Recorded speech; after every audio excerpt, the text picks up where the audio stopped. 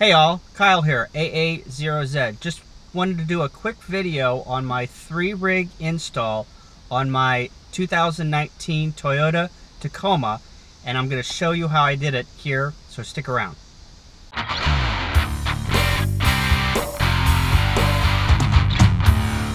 Alright, I'm going to start in the cab here, and here on the center console I have my Kenwood TM-D710A.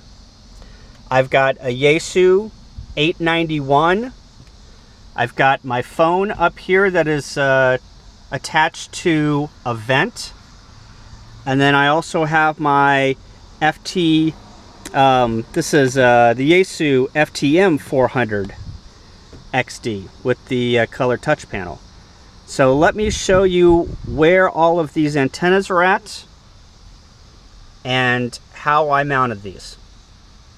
Okay, we're going to start off with the FTM-400 first. So this is just a windshield mount, and it has this compression fitting that I think you can probably find on the internet. I will put the links to all of the things that I'm using here in the description, so you can see where that connects to the faceplate of the FTM-400. The control wire comes around here, snakes underneath this part here, comes down. I had to pull this panel off, and then I had to pull this piece of plastic off. And whenever you pull this off, you can get access to the underside of the carpet. So the FTM-400 main body sits underneath my seat here, and you can see the control wires coming out here. This is the microphone, this is the head unit. The head unit comes underneath this carpet cut that we made, comes underneath here, like I said, and then routes up to the windshield mount. The microphone is this short piece of flat wire. I believe it is maybe a 4 or a 6 wire, and then gets connected to this RJ45 female to female connector, and then the microphone plugs directly into it, and it resides beside the emergency brake here. This speaker is connected directly to the back of the FTM-400 and gives me a little bit more volume. Alright, the FTM-400 has a hood mount antenna. This is the Diamond NR73B.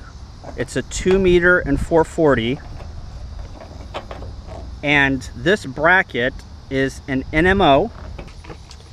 Okay, I'm not really sure if you can see that, but this is a bracket made by Victory 4x4. If you go to Victory 4x4, search that on Google, you can find this bracket.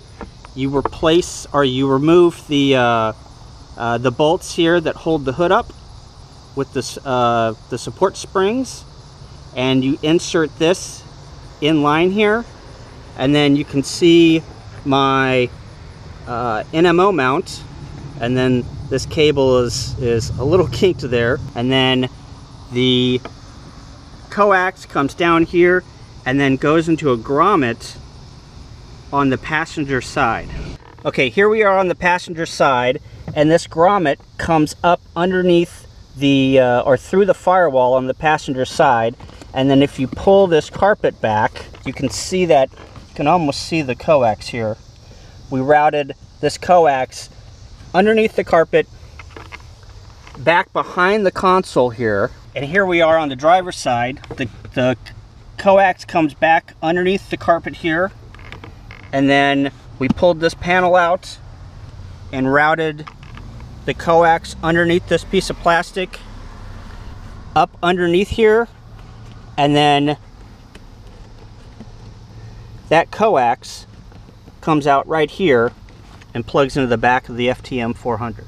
For the Kenwood TM-710A, that is mounted on a custom mount that I made and 3D printed. I will put the STL files from Thingiverse in the description, and let me show you. This is a connector ball from RAM, And then this underneath here is a cup holder mount that I purchased, and all of this fits. You can see the back end, all of that fits on a 1-inch ball. And then I put a terry cloth in my cup holder because it just wasn't setting firm, so I gave it some extra resistance there. So all of the control cables, the control cable for the Kenwood comes in here, and the control cable for the Yaesu 891 snaps into the back. This control cable for the two head units here gets routed underneath this center console, comes underneath the seat, and gets routed in this wire loom underneath the carpet, underneath this plastic part, all the way to the back. Back behind the driver's seat is where all of the main units sit. So this is the main unit to the Kenwood, and then my Yaesu 891 main unit sits here. I have brought power from the battery with this large 60 amp Anderson power pole, and I will show you how that's routed here, but that just tucks back here. I made a bracket out of plywood that's in the shape of an L, and it sits down in this compartment. The power comes into this device here that shuts off power after 15 minutes to the device, or to my radios. If I leave them on, this will count down for 15 minutes and shut all the power off. Or if the power gets below, I believe it's 12 volts on my my main battery, it will shut off the power. And it automatically comes on once the engine turns on. So this is a unit that ND9E Scott gave me, so thanks, Scott. And then I've just got a mini distribution block in here, power pole block, that powers all the radios. I color coded the cables here so I would know which ones went to the front. So you've got power coming in, you've got red for the control cable on the Kenwood, and blue here is the microphone cable. Green is the microphone cable for the Yaesu, and then the control cable for the head unit is this 6-pin flat cable that goes to the head unit and plugs into the base of the Yaesu. All of the control cable comes in. I drilled a hole on the bottom side of this compartment here, and all of the control cables come in, and they're different colors. I will put a description in the video on where I got these small Cat 6 cables, and they work great for radios that use the RJ45 standard. So this is where the control cables come in. They're wire loomed together, and then this is where they go underneath the carpet. We slit the carpet. They come underneath the carpet here, come down here, go into this channel, and then up to the front seat here, underneath the carpet, and then here's the wire loom that comes and brings all of those control cables up to the head unit. The sound for the Kenwood 2-meter and 440 comes out of this speaker, which is on the bottom, and it's loud enough if I turn it up all the way, but the future state is to put some type of speaker system that's pointing out towards my head so I can hear this a little bit better. Same thing with the Yaesu 891. I'm going to have an external speaker like at the front that projects the sound towards the driver's side. The microphone for the Kenwood D710 just connects directly up to the Cat 6 cable right into the microphone. The 891 mic plugs into the screen cable and then has this adapter, and the microphone plugs directly into this RJ45 connection, and then the microphone just sets up here with the rest of the microphones to the system. Alright, for these two units, the coax, I don't have one terminated here, but the coax comes out of these units, and then gets routed through another hole that I drilled. And here are those two coaxes coming through the carpet. They come underneath here, and then there is a grommet underneath the carpet here that we poked through, which is underneath the truck. All right, after the coax gets pushed through a grommet and then routed underneath the truck in this wire loom, I split the coax off. One goes to this side and one goes to this side. And you can see where the wire loom comes up, the coax comes around. I've zip tied this, and then this truck bed mount is made by Yaesu Fabrication. I'll put a link in the description.